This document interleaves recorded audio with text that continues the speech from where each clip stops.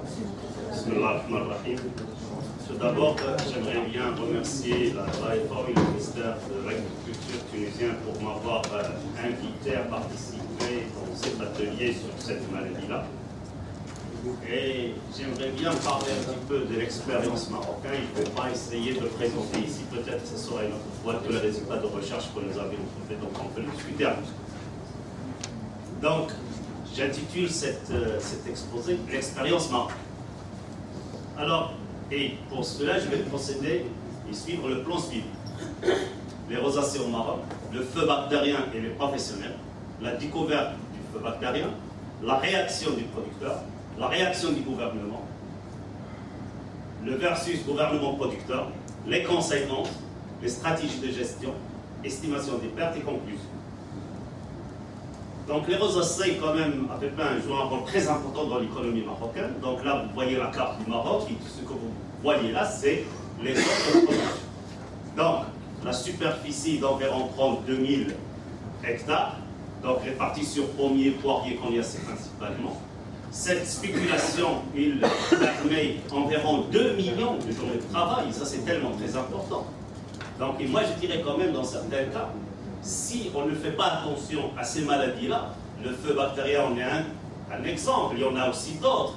Si on n'a pas des gens qui travaillent, donc ici se trouve au chômage, je pense que ça pourrait quand même affecter même la sécurité du pays. Lorsque vous trouvez des chômeurs qui sont peut-être pour l'agression, etc. Donc ça c'est tellement très important à prendre en considération. En plus, il permet quand même des recettes de presque environ 1,5 million d'euros et peut-être plus que ça. Donc, là, les rosaceae quand même jouent un rôle tellement très important et quand même, toute atteinte à cette spéculation, c'est une atteinte à l'économie du pays. Donc, les variétés, donc là, vous voyez, donc, de poiriers, de pommiers et cognaciers, donc là, vous avez quand même la Williams, la Hassan, donc la Corsia, Dr. Guillot, etc. pour le poirier, et là, je cite en bas un petit peu les porte-greffes qui sont utilisées. Alors, le feu bactérien est professionnel. On a vu une chose, et là, quand même, je l'entendais depuis ce matin, là où il y a le feu bactérien, c'est une surprise pour le producteur. Donc, c'est quelque chose de nouveau.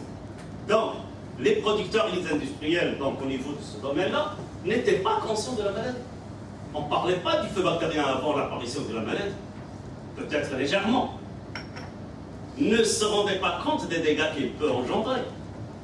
Parce que lorsqu'on sait quels dégâts peut engendrer et quelles pertes il peut en résulter, j'en suis sûr et certain, tout le monde fera attention pour ne pas faire introduire des choses qui peuvent avoir des conséquences graves sur l'économie. N'en connaissaient même pas les symptômes, ne savaient pas où la maladie sévissait, donc ils ne savent pas où la maladie se trouve. Donc lorsqu'on n'est pas conscient de cela, parfois on fait des choses par inattention qui peuvent avoir des conséquences tellement très graves. N'avait aucune idée de la sensibilité des cultivars utilisés et n'impliquait aucune mesure pour éviter l'introduction des pathogènes par l'échange international. Donc, je dirais l'échange international, il y a le formel et l'informel.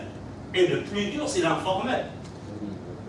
Moi, une fois, quelqu'un m'a dit, Monsieur Fatmi, j'en suis sûr et certain que vous aurez cette maladie. J'ai dit, comment vous le savez? Il a dit, nous avions eu des visiteurs marocains producteurs qui étaient chez nous. Et malgré qu'on leur avait dit il y a une maladie de César, je voyais les producteurs en train d'arracher des petits bourgeons pour les mettre dans leur poche. Donc là, quand même, c'est une réalité. Donc là, il y a une curiosité. Moi, je compare parfois, et je m'excuse, je n'atteins pas les producteurs. Ça, c'est un amour qu'on a à l'intérieur, toujours d'avoir le meilleur, d'avoir la meilleure des choses. Et moi, parfois, excusez-moi de cette comparaison, lorsqu'il y a un bébé, il veut un jouet, il n'en est pas question. Il faut l'avoir, il faut l'acheter, autrement, il ne s'arrêtera pas de pleurer. Et les producteurs, lorsqu'ils entendent qu'il y a une variété qui est meilleure, ils font tout pour l'avoir. Donc là, je m'excuse, je ne fais pas la comparaison et je ne dis pas que les producteurs sont des enfants, des bébés, non, je m'excuse. Loin de ça, mais pour essayer de comprendre cette situation. Et attention, tout cela dépendra bien sûr de l'éducation que nous avons dans notre pays, du niveau intellectuel. Et l'analphabétisme dans notre pays aussi. On a des grands producteurs qui sont inalphabètes, qui sont inconscients. Donc là, quand même, il faut essayer de dire et comprendre cette situation. La découverte de feu bactérien, comment il passe? D'abord, la reconnaissance des symptômes. Les symptômes n'étaient pas familiers aux producteurs. Et moi, je vous rassure, beaucoup de producteurs, parfois lorsqu'ils voient un noircissement des pousses, ils considéraient que c'était un dessèchement qui est dû à la chaleur, ils l'arrachent, ils le jettent, sans se rendre compte de ce qu'il est en train de faire. En plus, la confusion des symptômes avec des causes abiotiques et principalement le dessèchement. Le problème de diagnostic. Lorsque les symptômes ont été observés pour la première fois en printemps 2006, le producteur a pris des échantillons qu'il avait ramenés dans un laboratoire local. Le laboratoire répondait que le résultat était négatif. Et comme le producteur était tellement curieux, il n'arrivait pas à admettre ce résultat-là, parce que la maladie se propage. Donc qu'est-ce qu'il a fait? Il a repris les échantillons pour ramener à un autre laboratoire local. Le même résultat aussi. Et après ce producteur-là, le gérant qui était un ingénieur, est allé voir un entomologiste pour essayer de dire est-ce qu'il n'y a pas un insecte qui causait ça? Et d'ailleurs, lorsque le feu bactérien a été découvert avant, dans les années 1800 et quelques, parmi les confusions, c'était les causes abiotiques, etc., etc. Et parfois, on avait accusé les insectes, le gène, etc. Il y avait quand même des décennies de passage. La bactérie a pris presque plus de 50 ans, 100 ans pour être identifiée. Mais on parlait de 1800 et quelques. Nous sommes en 2013 avec tous les outils disponibles actuels. Donc, et après, l'entomologiste lui a dit quand même, il faut revoir la cause abiotique, et c'est comme ça que les échantillons sont parvenus chez moi. Et on avait identifié qu'il s'agissait du feu bactérien. Après, le rapport a été envoyé à l'ANSA. Et là, quand même, je remercie toute l'équipe de l'ANSA parce que c'était un travail de collaboration d'ensemble. Et c'était un problème national, il fallait quand même agir là. Donc, le rapport envoyé à l'ANSA et la déclaration officielle est faite par l'ANSA, par que nous avons le feu bactérien. Une fois fait, le premier rapport, c'était le 9 mai 2006, dans la région de Meknès, et ceci dans deux endroits différents. Le premier, c'était un verger de poiriers, de pommiers, de cognassins. Et le deuxième foyer, c'était le jardin d'une villa, dans une station d'essence. Donc, là, vous allez me dire, est-ce que M. Fatmi, vous avez inspecté la station d'essence? Non, absolument pas. On a parcouru le verger qui était immense, et on avait été un petit peu fatigué, on voulait prendre un café. On était allé à la station, et par curiosité, j'ai vu des arbres qui présentaient des symptômes à l'entrée du jardin. Et lorsqu'on a demandé l'autorisation, on est entré, on a trouvé que la maladie était.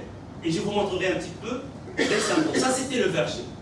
Ce que vous voyez là, et c'est très important de le voir, c'est le verger où le feu bactérien a été observé pour la première fois. Donc, il y avait la passe crassante qui était très touchée, un verger de plus de 15 ans. Il y avait aussi le pommier. Mais, qu'est-ce que vous regardez là? Un jeune plant de cognac. Donc, dans le même domaine, il y avait des plantations tellement très vieilles et des jeunes plantations. Donc regardez d'où est venue la contamination. Sûrement pas de la passe crassante, parce que la passe crassante, elle était là plus de 15 ans. Pas du pommier. Elle était là plus de 8 ans. Je m'excuse, je ne veux pas accuser le cognacier qui vient d'être planté environ 2 ans. C'est à vous de prendre et de répondre à la question. Donc, là, vous voyez même le pommier et vous voyez le degré d'attaque. Et ça, c'est quelque chose, franchement, moi je considère que c'est une bactérie très facile à travailler avec. Elle est dangereuse aussi. Alors, moi, j'étais surpris par le degré d'infestation et l'ampleur des symptômes au niveau des arbres. Normalement, on ne voyait pas sur le pommier d'une telle attaque comme ça. Plutôt, c'est le poirier où on voit ça. Mais même le poirier était à ce niveau-là. Donc, je vous remontre encore là. Et là, c'est une chose tellement très importante qu'il faut signaler. C'est, regardez, là, il y a la nourrisson. Mais je veux bien préciser sur cette partie-là, c'était la fleur secondaire. La fleur secondaire joue un rôle très important dans la persistance de la maladie. Je m'excuse, il faut vraiment la ramasser. Une par une. Là, c'est le fameux jardin. Ça, c'est l'entrée. Et vous voyez là aussi, je ne veux pas encore dire plus, vous voyez des jeunes plants qui viennent d'être plantés de poiriers. Là, c'est quand même un désir lorsqu'on a une villa tellement immense, on veut quand même récolter le poirier, des poires, des pommes, etc., etc. Donc, est-ce que la maladie a démarré de là? Parce que ça c'était un verger environ, même pas 1 kilomètre, et même pas à 500 mètres de vol d'oiseau. D'où la maladie est venue, c'est sûr et certain, on peut dire, c'était les jeunes plants, soit dans le verger, soit dans le jardin. Donc, à ce moment-là, le rapport fait, les visites multipliées par les services de la protection des végétaux, et j'avais de la chance, franchement, parce que et le directeur de la DPVSTF avant et le chef de directeur de division qui est M. Chuvanier là, étaient tous des amis. Donc, et là, quand même, ça nous a permis quand même le passage de la communication et le travail. Et après, il y a la réaction du producteur qui commence. C'est quoi le feu bactérien? Tout le monde commence à se poser la question. Comment est-il entré? Comment est-il entré? Et qui est responsable de son introduction? Attention, quand même, il y a quelque chose. Il faut trouver un coupable, bien sûr, n'est-ce pas? Donc c'est pour cela que c'est des questions qui se posaient. Ces questions ne se posaient même pas avant l'apparition du feu bactérien. Mais les producteurs commencent à se poser quand même pour se défendre. Et les préoccupations commencent à se faire une fois que le sac des questions a été épuisé. La première, sommes-nous en sécurité? Quelle incidence peut-il cette maladie avoir sur la production? Que faire pour prévenir l'infection de mon verger? Que faut-il utiliser comme pesticide? Parce que les producteurs, ils ont l'habitude. Lorsqu'il y a un problème d'insectes, ils utilisent quoi? Des insecticides, un champignon fongicide, etc. Tout le monde commence à penser qu'il y a quand même... Il veut un produit pesticide pour essayer de résoudre le problème. Et la question se pose. Et en plus, bien sûr, lorsqu'ils sont épuisés de cela, ils retournent vers la chose la plus facile. Et bien, quel est le rôle du gouvernement? Qu'est-ce qu'ils ont fait, ces gens-là?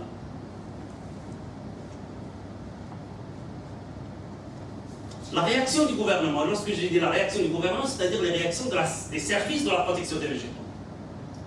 Qu'est-ce qui a été fait? D'abord, il y avait deux actions. Au niveau des services de la protection des végétaux et au niveau des pépiniéristes et des producteurs. Au niveau des services de la protection des végétaux, nous avions organisé. Donc ils ont organisé, ils m'ont invité. Mais je me prends partie prenante ensemble. Et je peux le dire, n'est-ce pas, qu'on avait organisé des réunions de sensibilisation, mais cela c'était au sein des services de la protection des végétaux, parce que ce sont les gens des services de la protection des végétaux qui doivent aller pour sensibiliser les autres. Donc d'abord il faut les former, les formateurs. Il faut former les vulgarisateurs. Il faut former les gens qui vont faire passer le message. Donc il y avait de la sensibilisation, la formation sur les symptômes, l'épidémiologie, la stratégie de lutte. Et bien sûr, il y avait des prospections, l'échantillonnage et le diagnostic, la préparation des brochures, préparation d'un programme pour l'éradication de la maladie. Et bien sûr, c'est très facile à rédiger un plan d'action. Je peux vous garantir qu'on peut rédiger un plan d'action qui est extraordinaire. Mais la faisabilité, qui reste très importante pour le faire, et bien sûr, le gouvernement, je m'excuse, les services de la protection des végétaux, pour pouvoir mettre en œuvre ce plan, ils doivent avoir quoi? Recherche et de financement. Où on va chercher le financement? La réaction du gouvernement au niveau des pépiniéristes et des producteurs, rencontre d'information et de sensibilisation, organisation de conférences et séminaires sur le feu bactérien, et ceci dans les principales zones. On n'a pas invité tous les gens à Rabat pour leur donner une formation, au contraire. Les services de la protection des végétaux personnellement sont déplacés vers les zones par zone, et c'était pas facile, c'était des semaines où vous avez dans la salle, etc., 450 producteurs et professionnels, et on parlait de ce facteur. Attention, c'est une chose tellement très importante. On est en train de sensibiliser des producteurs qui ont différents niveaux d'intellectualité, différents niveaux de connaissances. La langue est tellement très importante. Ça a été fait en arabe, mais plutôt avec le dialecte marocain, pour que le message passe. Donc, utilisation de la radio et de la télévision pour une large diffusion. Et là aussi, je dirais, si vous ne faites pas attention, les services de la télévision et la communication peuvent créer la faille entre les producteurs et le gouvernement, et les services de la protection des vues. Alhamdulillah qu'on a bien cerné cela et que même nos communications, il allaient quand même d'une manière cohérente pour essayer d'éviter le glissage dans de telles polémiques. Présentation du programme d'éradication de la maladie qui a été expliqué aux différents intervenants. Et même le ministre de l'Agriculture à l'époque. Et bien sûr, il y avait la nécessité qui a été aussi expliquée. Nécessité de fonds pour la mise en place du programme. Et on cherchait quand même, là, les services de la protection cherchaient l'implication des producteurs et leur contribution pour la mise en de cette stratégie. Dès qu'on a commencé à parler, et les services de la protection des végétaux commencent à parler de la nécessité de contribution des producteurs pour la collecte de fonds, et bien sûr la réaction commence à devenir, et c'est ça que j'appelle producteur versus gouvernement. Le gouvernement s'attendait à l'implication et la contribution. De l'autre côté, les producteurs blâmaient le gouvernement d'être responsable de la production de la maladie, que rien n'a été fait au poste rentable. Et les producteurs exigeaient quand même, bien sûr, on commence à exiger une compensation pour les pertes engendrées par la maladie. Là, je caractérise, c'était une période très difficile de désaccord. Et les ruines à Milovora a remercié tout le monde. Bien, occupez-vous des discussions, moi je fais mon travail, je vais m'étendre et aller vers d'autres versions. Désaccord, perte de temps. On doit faire attention à cela. Quelles sont les conséquences de ce désaccord? Parce que les fonds n'étaient pas ramassés, collectés. Et par conséquent, le programme d'éradication ne peut pas se faire comme il a été prévu par les services de la protection des végétaux. Donc, les services ont travaillé avec ce qu'ils avaient comme moyen. En plus, c'est une maladie qui est survenue au milieu de l'année. On ne peut même pas redemander des fonds supplémentaires du ministère parce qu'il faut apprendre l'exercice de l'année prochaine. Presque rien n'a été fait en 2006. Et beaucoup pensaient que c'était uniquement une fausse alerte. Pourquoi? Parce que lorsqu'on éliminait ces jeunes pousses, après la nouaison, etc., donc il n'y a plus de traces de feu bactérien, on ne voyait pas les symptômes. Et on dit quand même, alhamdoulilah, c'est déjà passé, ce nuage, il est déjà passé, que ça est sauve, rien n'est là. Et là, c'était quand même notre erreur. Le 9 mai 7, la maladie a été réobservée, observée encore une autre fois mai dans 5 nouveaux vergers. Et il y avait la destruction du premier verger par les services de la protection des végétaux de 42 hectares de bois-biers et de fleurs. Donc là, si vous voyez les conséquences. Donc là, vous voyez quand même des vergers assez grands. Le producteur, lorsque les services ont lancé l'arrachage, il avait voyagé à Paris pour ne pas voir un verger en train de se détruire. C'est tout à fait normal. Non, quand même, ça vous de voir cela. Ça fait mal au cœur, franchement. Et en plus, les producteurs, certains, voulaient au moins, lorsqu'on arrache les arbres, qu'on vole le bois. On peut vendre le bois au four, ou bien le hammam, etc., qui se trouve au Maroc. Mais la loi l'interdit. Eh bien, il y a attention.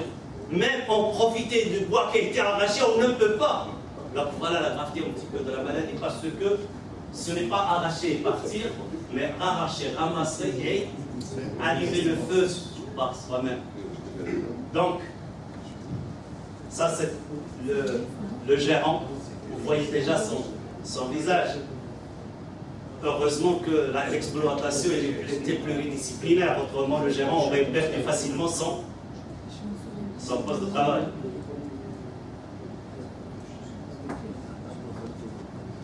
Comment il s'appelle cette maladie? Le feu bactérien, parce qu'il se finit par être. Les conséquences, extension du feu bactérien dans les vergers infectés. Le niveau d'attaque au niveau des vergers, bien sûr, a augmenté, parce que les mesures prophylactiques n'ont été pas mises en place, et expansion de la maladie dans de nouveaux vergers. Les conséquences, en 2008, lorsqu'on dit que la maladie est arrivée à ce niveau-là, à ce stade-là, c'est trop tard. Et beaucoup ne considèrent pas que cela est un symptôme du feu bactérien. Donc c'est pour cela que je dis la reconnaissance des symptômes est tellement très importante. Le liquide qui coule, beaucoup de producteurs ne le considèrent pas comme symptôme qui pourrait être induit par le feu bactérien.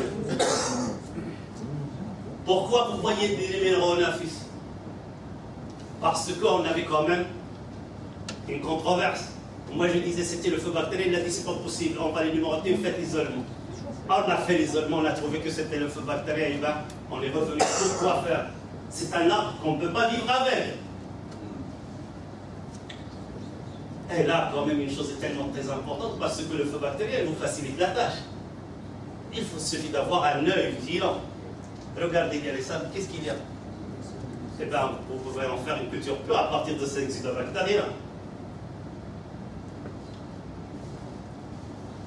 Les premiers échantillons que j'avais reçus, ils étaient pleins d'exudats.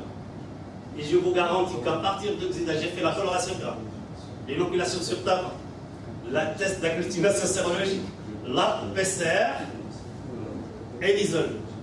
Et j'avais obtenu des résultats positifs avant la mise en plus. Alors, il faut avoir l'œil pour voir tout ça. Regardez cet arbre, tellement très grand, important. Il doit être arraché à cause de quoi? Cette fleur secondaire à laquelle on ne fait pas attention. Et l'infection va directement vers le tronc.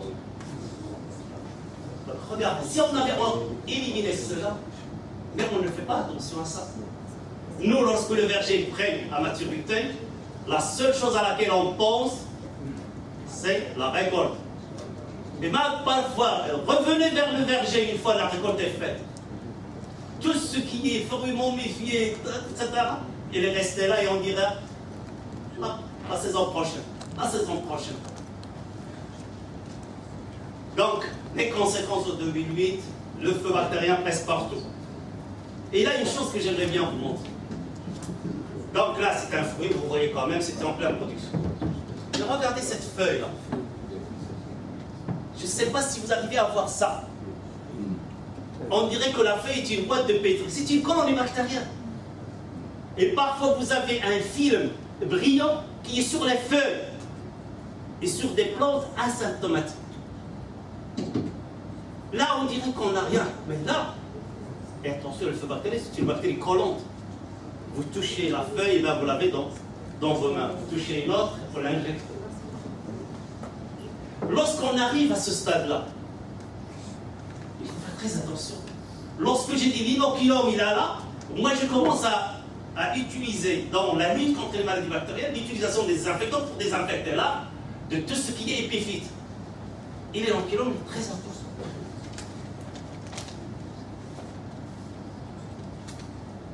« 2010, regardez. Non, quand même. En 2008, dans la province de Meknes, les points rouges, c'est les foyers. 2008, Al-Hajj, les points partout. Donc, si vous prenez en 2010, on peut considérer un verger infecté. 2007, 5. 2008, 60. 2009, plus de 70. Donc là, vous voyez quand même, et pas une courbe croissante comme celle que vous voyez. Donc là, c'était quand même des choses qui ne sont pas faciles. Donc les surfaces arrachées, etc. Alors, après cette petite introduction, j'aimerais bien tracer un petit peu la stratégie de lutte rapidement, si vous me permettez, c'est noté. Donc la stratégie de lutte. Beaucoup de gens pensent à la stratégie de lutte. Tout le monde parle de la stratégie de lutte. Mais nous avons adopté une chose. La stratégie de lutte pour contre cette maladie, des maladies pareilles, doit avoir 3 niveaux. Le niveau national, bien sûr, on ne peut pas éradiquer quelque chose si on laisse les portes ouvertes, n'est-ce pas? Donc au niveau national, pour empêcher l'introduction de la maladie. On ne peut pas chauffer une chambre, climatiser une chambre, il fait très chaud et on a des fenêtres ouvertes. Au niveau régional et au niveau verger. Et la réussite pour la stratégie de lutte dépendra de votre efficacité à ces 3 niveau. Donc, au niveau national, c'est la réglementation, les réglementations phytosanitaires, utilisation des plans certifiés indemnitaires, analyse et contrôle, mesures de quarantaine, inspection des vergers des pépinières, quarantaine des sites, destruction et arrachage. Là aussi, lorsqu'on dit le contrôle des frontières, moi je m'excuse. Les gens de la protection des juges ne sont pas des diables pour détecter tout ce qui ne se voit pas. Je m'excuse de cette adjectif. Mais on contrôle tout ce qui est formel. Et le malheur, c'est que ceux qui produisent le poirier et le pommier, ce sont des gens qui ont beaucoup de poids.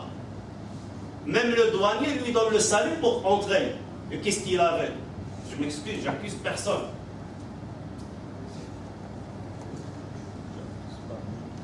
La mise en place d'un programme d'éradication, toujours au niveau national.